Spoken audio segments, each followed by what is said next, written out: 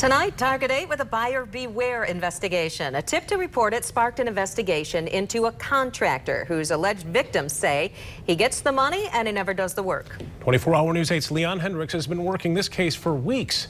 Here's a look at what's coming up tonight at 11. It's too many allegations to ignore, all centered around this man. It was one tip to report it that started our investigation. I'd like to report a con artist. My husband and I are out $3,500. Seems like no one can do anything, the tip said. At issue, this man, allegedly elusive from work, and we've confirmed elusive to the Target 8 interview. Your call has been forwarded. It was a back and forth for weeks until finally we rolled up and spotted him outside of his home. Story, man. What happened to these people's money? What people's? I can't help but feel like I'm not getting the straight story here. What peoples? These peoples. They say they've been ripped off hundreds, in some cases thousands of dollars. So we're kind of screwed on the deal. Loss on the money. Tonight, a Target 8 alert. Jeffrey Scott Tenelsoff II, a sex offender turned licensed contractor and defendant in multiple lawsuits.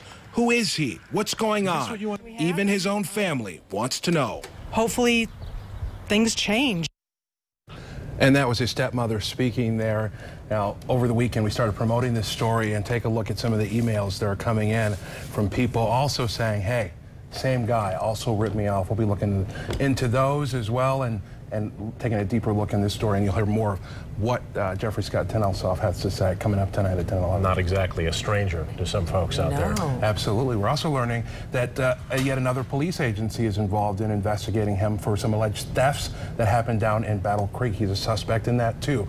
So dealing with the police, dealing with the courts, certainly nothing new for this guy. Yeah. We'll talk more about that at 11 o'clock tonight. We look forward to that. Thank you, Leon. Leon, thank you.